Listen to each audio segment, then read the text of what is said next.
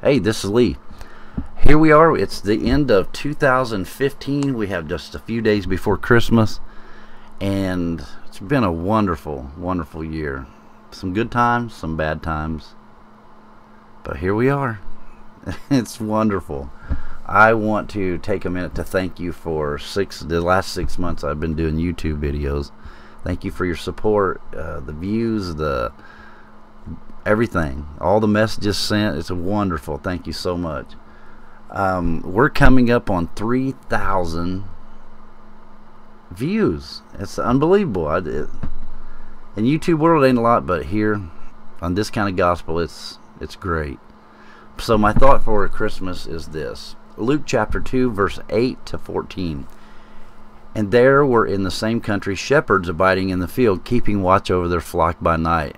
And lo, an angel of the Lord came upon them, and the glory of the Lord shone round about them, and they were sore afraid. And the angel said unto them, Fear not, for behold, I bring you good tidings of great joy, which shall be to all people, everyone. For unto you is born this day in the city of David a Savior, which is Christ the Lord. Christ the Lord. And this shall be a sign unto you: ye shall find a babe wrapped in swaddling clothes, lying in a manger. And suddenly there was with the angel a multitude of heavenly hosts, praising God, saying, Glory to God in the highest, and on earth peace, goodwill towards men. What a wonderful story. Every year, all these years, going on 30 years now, I've read this, and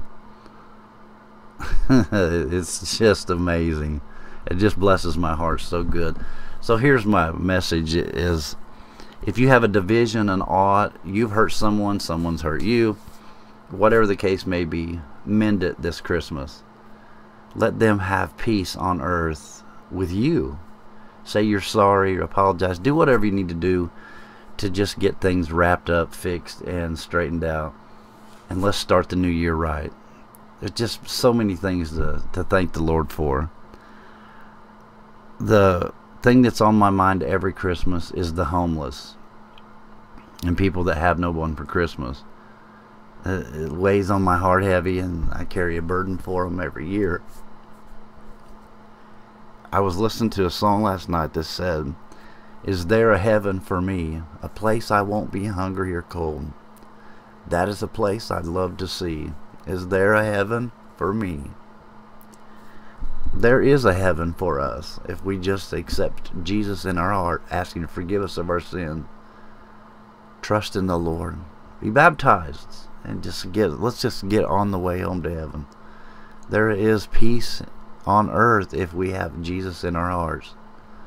I love you with all my heart, and I pray the Lord bless you this year, better than any year before, to have peace on earth. May God bless you. Thank you for all your support. Like and subscribe. I hope, God willing, we'll see you in the new year. Take care of each other. Watch out for one another. We'll see you soon. I love you with all my heart, in Jesus' name. Bye.